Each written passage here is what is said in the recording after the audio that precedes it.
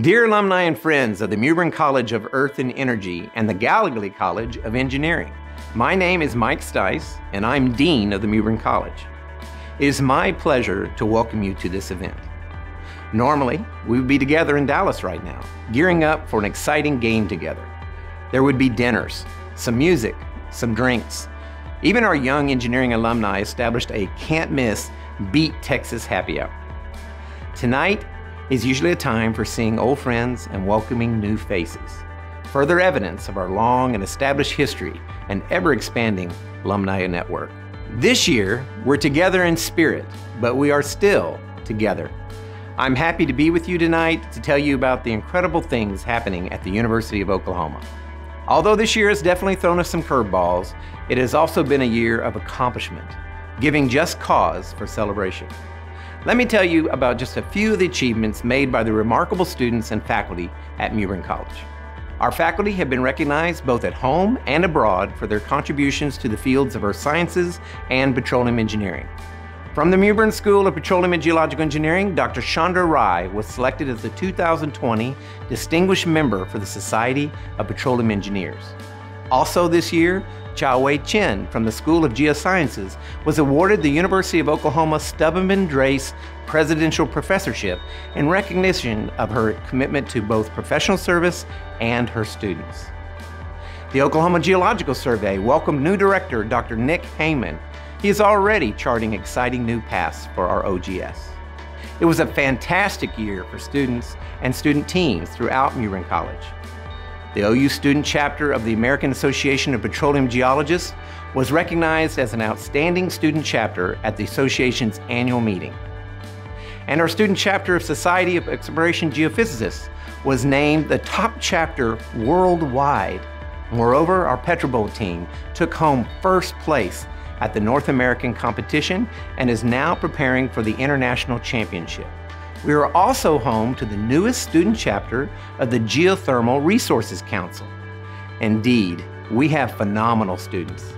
And thanks to your support, Mewbourne College students receive competitive scholarships from the college, which helps us to attract the very best students from around the world. Many of our activities in 2020 have focused on pivoting because of the pandemic. When campus closed in March, our team leaped into action. And I am standing here with you months later to say that I could not be more proud of our students, our faculty, and our staff.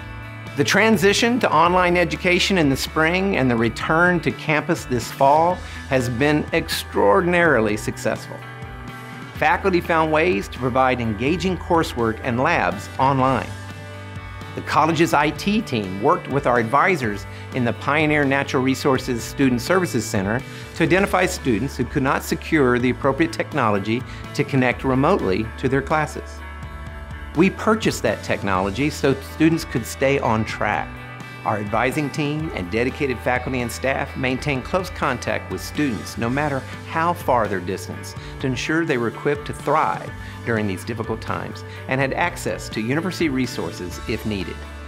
As closings loomed longer, we realized that we had to find solutions to yet another problem. In the School of Geosciences, field camp is a graduation requirement, as are internships in the Mewbourne School.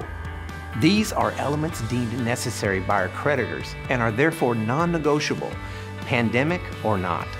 Suddenly, a handful of our students were at risk of not graduating on time. I am so incredibly proud of what happened next. Dr. Shannon Doolin turned field camp into a virtual experience untethered to the terrain of Canyon City, Colorado.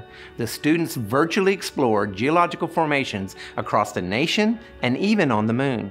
Shannon's achievement is being hailed as a success by both students and other geoscience programs around the nation. Likewise, David Ferris and his team at the Irani Center for Energy Solutions worked with energy companies to create real-world, real-time projects for those students whose internships were canceled. In all, 19 petroleum engineering and 2 geoscience students worked in an externship team with 6 different companies. They spent their summer valuing portfolios of royalty interests and creating field development plans in the Anadarko Basin and several other major producing basins across the U.S. In other words, they spent their summer as we hoped they would, gaining experience and contributing to the energy industry. Thanks to our outstanding faculty and staff, these students remain on track for graduation. The pandemic has required us to think creatively, especially in how we support our students. Because of the sudden onset of severe financial hardship, some of our students were faced with expenses that could have forced them to drop out of school. Since March, we have used our unrestricted funds as emergency aid to help students with everything from utility bills, groceries, to even making emergency rent payments. It is because of your generous support that we were able to bridge this gap during this difficult time. The good news is that 2020 can't last forever, and we are already looking forward to exciting things in the future. You may have seen that President Harris has unveiled the new university strategic plan, and the Mewbourne College is a critical part of that plan and the future of the amazing institution we all love. It all starts now. Only weeks ago, we received further good news. Dr. Ahmed Ghassemi received a $2.5 million research grant to use stimulation to increase production and decrease the cost of geothermal energy. We are also in the initial stages of relaunching a valued degree path that many of you have advocated for. Yes, geological engineering is back and will return to OU as an undergraduate degree program.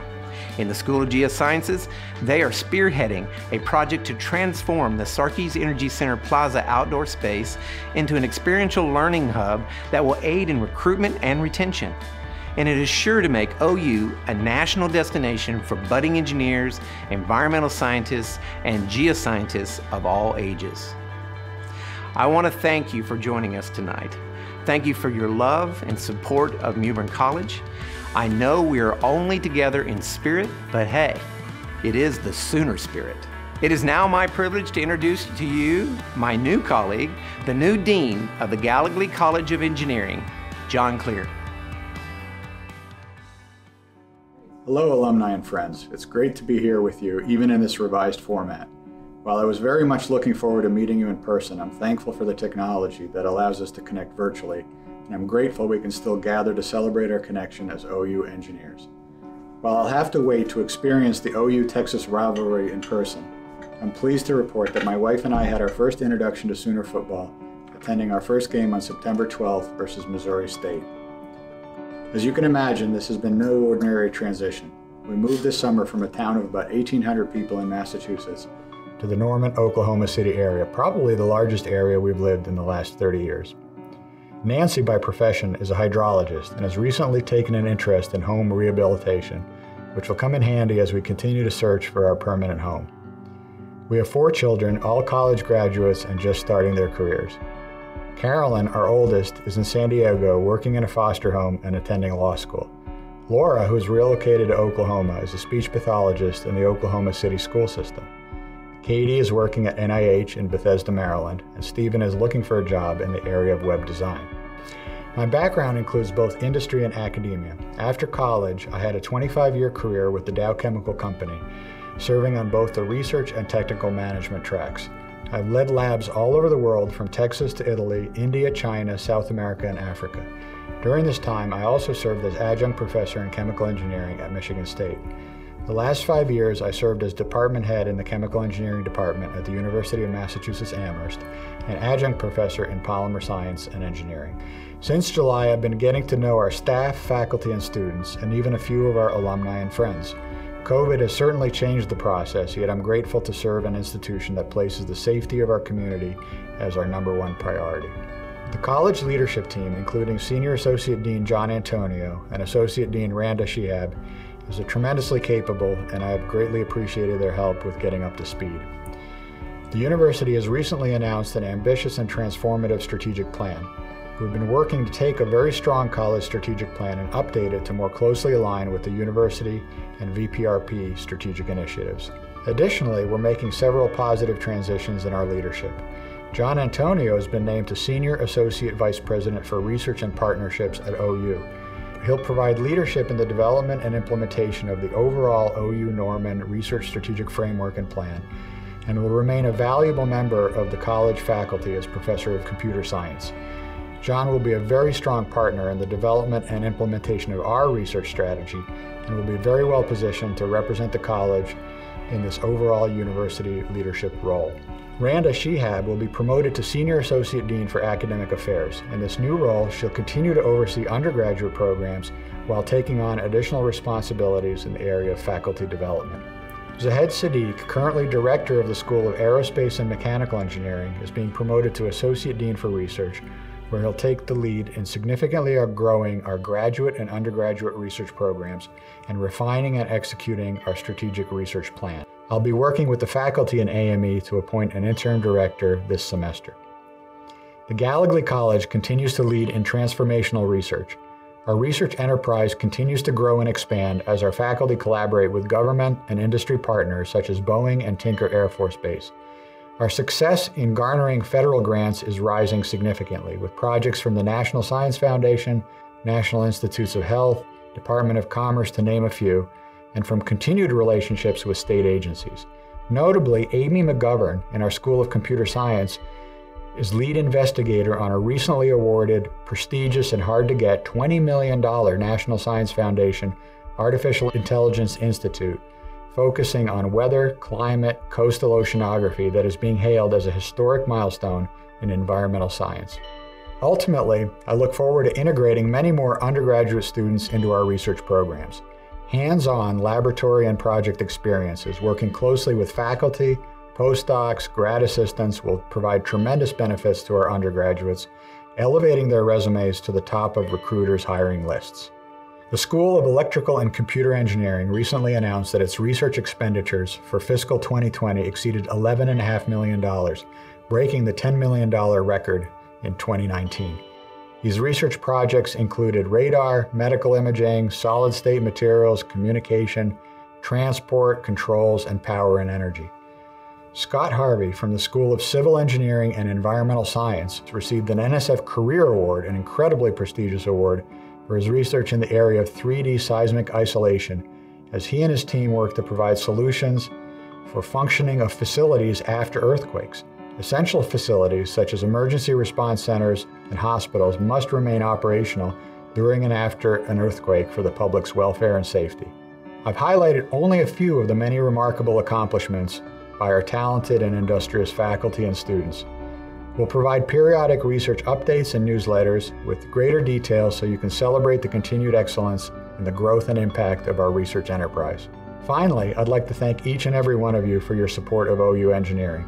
I'm grateful for the help you have given and will continue to give on behalf of this great college and in support of its continuing mission to educate those students who have entrusted their higher education journey to us. It's indeed a tremendously noble cause. Until we meet in person, I wish you and your families a safe and healthy rest of the year, and I wish for all of us a sooner victory against the Longhorns. Hello. My name is Alberto Alonso Sandoval. I'm currently a senior majoring in industrial and systems engineering. So to start off, my journey to college was not easy. As a first-generation middle school, high school, and college student, I had to grow up at a very young age and figure out what it was I was going to do with my life. Being the son of immigrants also taught me many things. It let me see the need for more people that are bilingual, since I had to translate ever since I was in middle school. Because my parents struggled to find stable jobs, living in poverty was also a challenge. As soon as I was able to, I had to start working to help provide for my family. Although I had to face many adverse situations, all these experiences helped me to get to college and to be the man I am today. Here at OU, I've had the opportunity to serve others in many ways with my involvement. Thanks to the Diversity and Inclusion Engineering program, I'm on my third year of being the teaching assistant for a freshman engineering class, where I get to help many students coming from marginalized communities be the best that they can be. With my degree in industrial and systems engineering, my goal is to become a professional engineer and focus in project management. I want to use my college education to benefit the lives of many in my university and in my community. I want to be proof that people like me can be successful and get an engineering degree. But I did not walk this path alone. Throughout my journey, there have been countless people that have guided me throughout the way. I owe much of my success to friends, mentors, faculty, and all the amazing and generous donors. It's these individuals that have invested their time, money, and energy into my education that inspires me to keep going. Finally, to all those watching, I would like to thank you for all the support for these amazing students at this wonderful university. Thank you.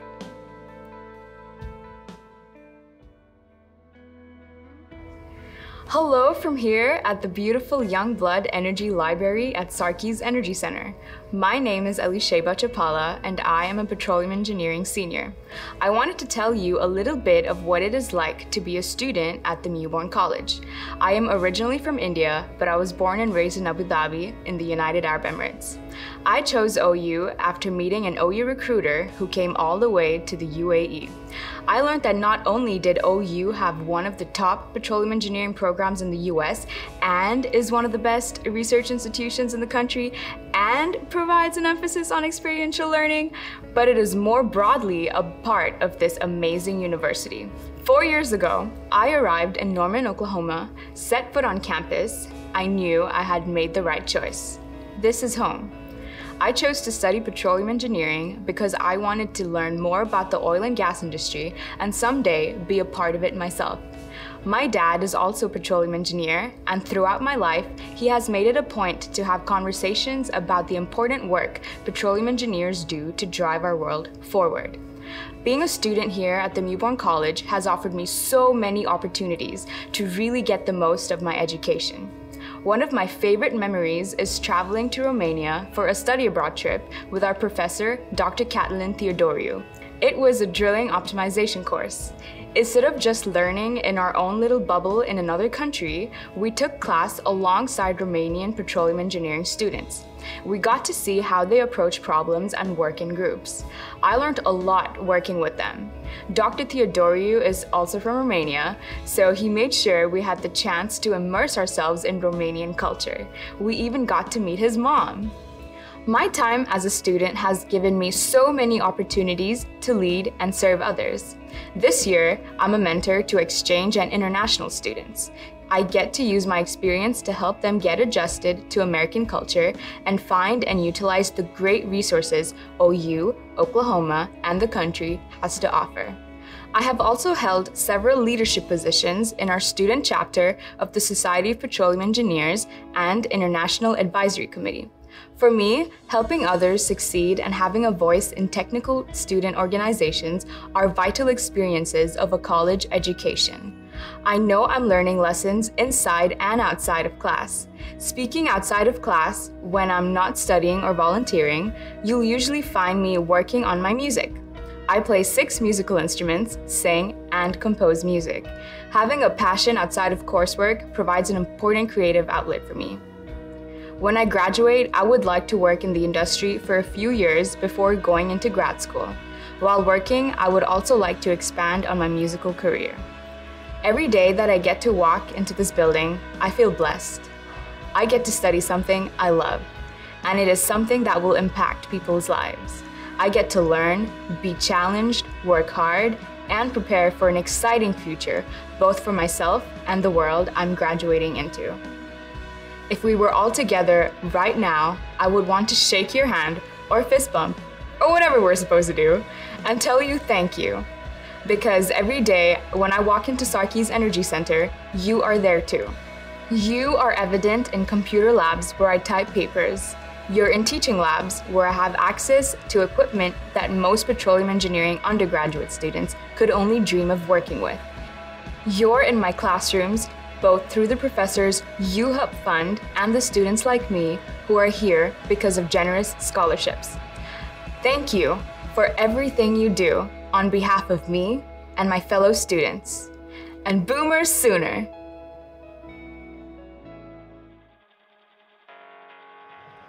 Well, hello friends, welcome to OU Texas Week.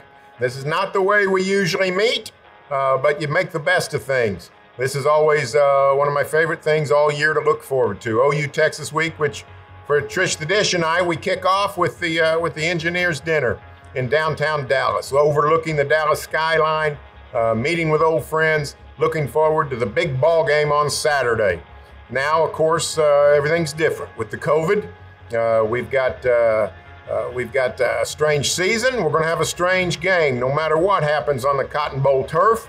Of course, it's going to be a strange setting in the Cotton Bowl. Far less people than normal in the fabled old stadium, even more so on the grounds of the fair. We're used to 100,000 people not going to the game, but milling around Fair Park on that special Saturday.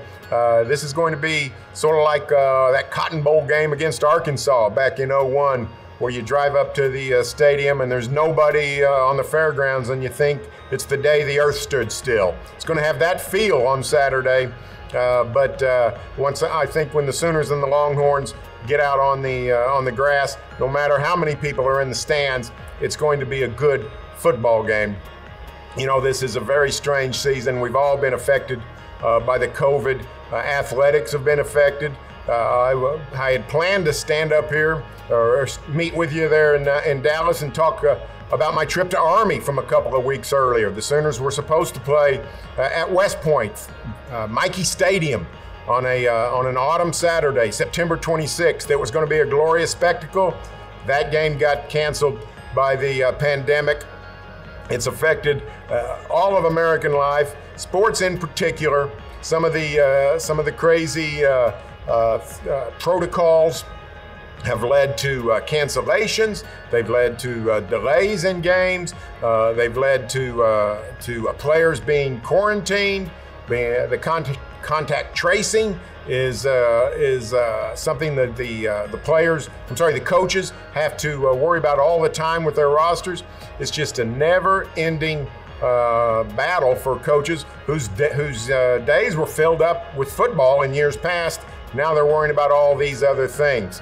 But the one thing you can count on with the Sooners is, they're going to have a good football team. Lincoln Riley's done a great job. This is a Sooner team. Spencer Rattler, the freshman quarterback, looks excellent. He's got a lot of Kyler Murray in him. He not as fast as Kyler, but he can throw it like Kyler. He's a lot more like Murray than he is, say, Mayfield or Jalen Hurts. We'll see if he's got Murray's poise and Murray's production, but the early returns are great. Sooners are a little thin at tailback. They lost Kennedy Brooks, decided to prepare for the draft and not deal with the COVID situation. Trey Sermon, who had sort of been beaten out by Kennedy Brooks, he transfers to Ohio State. And Ramondre Stevenson suspended for the first 5 games of the year. So the Sooners are thin at tailback, but one thing Oklahoma's had for time immemorial is great tailback depth. Still got good players there. So I don't think that's going to be an issue. The offensive line is deep and talented. The receiving core, no CD Lamb, but still lots of good players. I think the Oklahoma offense is going to be fine. The Oklahoma defense really becomes the question. And we saw improvement in Alex Grinch's first year as defensive coordinator. I think we'll see improvement in year 2. Will that translate to an outstanding defense? Probably not. Probably have to settle for something below outstanding, but I do like the progress of Alex Grinch. So this Oklahoma team is poised to win the Big 12 for a 6th straight year. It won't be easy.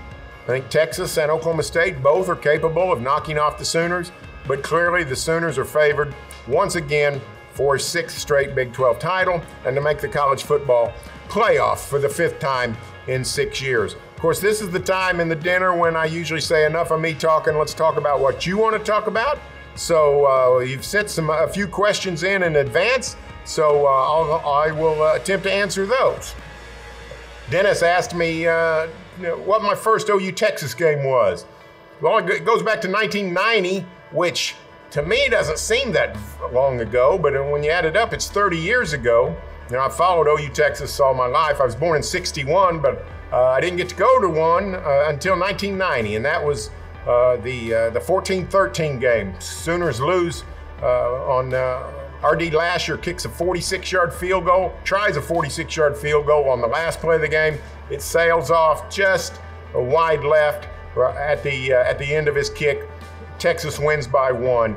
and I can still remember the atmosphere in that stadium. I went down on the field for the last 5 minutes, and the electricity in that game is unlike anything I've ever experienced before. With half the crowd Texas, half the crowd Oklahoma, and literally anything that happened, half the crowd was electric with excitement. Half the crowd was in anguish over the result. So it's a setting and an atmosphere unlike any other. And I knew that, but until you experience it, especially when you're on the floor, when you're on the grass, on the field, and you feel all that energy coming down, it's really a spectacle unlike any other. So that's my first OU Texas game live. I've missed one since then, but now it's the highlight of the sports calendar. It's the game you do not want to miss. Ken asked a question about recruiting in the era of COVID.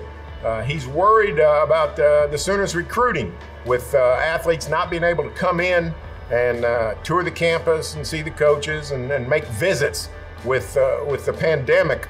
I would say this: I think the Sooners are going to be okay in recruiting.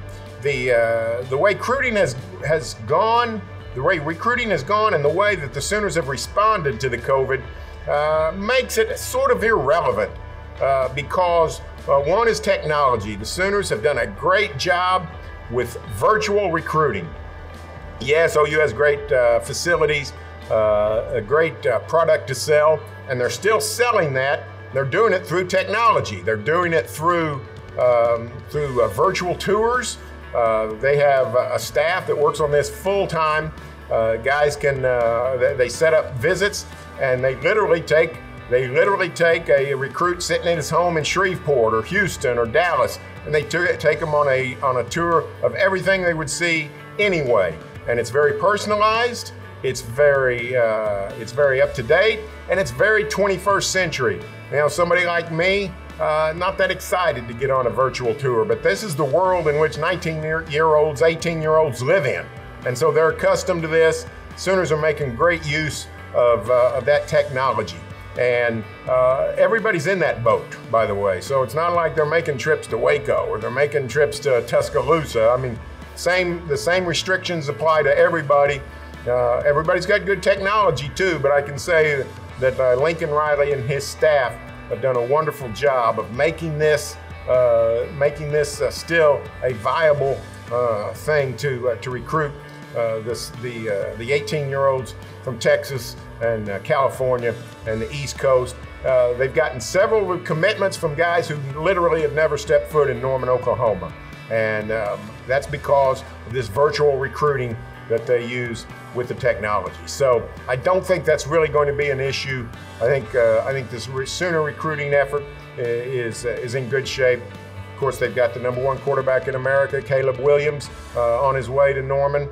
And they've also done a nice job on the defensive end. So I think the recruiting is not really something we'll need to worry about. So the question becomes, can Oklahoma forge ahead and win the Big 12 for the 6th straight year, make the college football playoff for the 5th time in the last 6 years? And the answer is quite possibly. I think the biggest impediment to this season is not necessarily how the Sooners will do on the field at full strength, is will the COVID come in and wreak havoc? With the Big 12 protocols, they've set thresholds. If you fall below 53 roster players available, or if you fall below 7 offensive linemen, 4 defensive linemen, or 1 quarterback, the game is off. And we've seen early in the year, we've seen some games canceled or delayed by teams falling below this threshold. If a team loses games or has games canceled, how will that affect the season in terms of rankings and conference standings and potential championship game status? Who knows? The Big Ten is planning to start here in a couple of weeks, and they're going to try to get in 8 regular season games. That's really only 1 less than the Big 12's trying to get in on conference games. If either of those conferences, and all the conferences, if they can get close to their stated goal, 8 in the Big 10, 9 in the Big 12, 10 in the SEC, then I think that's a victory for us all. To me, that's the biggest impediment to this season. Will we be able to get the games in, and will you be able to field what is close to a full squad? And if that happens, then I think the Sooners are in really good shape. Again, thanks for joining me. I'm sorry that we couldn't meet together down in Dallas, but hope springs eternal. Sure plan to see you in 2021 down in Big D for this week. Always a special week, whether we get to meet in person or not. Thanks for joining me, and enjoy the game.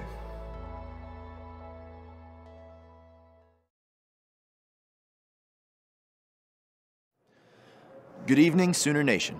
My name is Paxton Leaf, and I am the drum major of the 2020 Pride of Oklahoma. We cannot wait until next season, when we will perform for you all and take the field once again. Boomer Sooner. Ladies and gentlemen, the 2020 Pride of Oklahoma.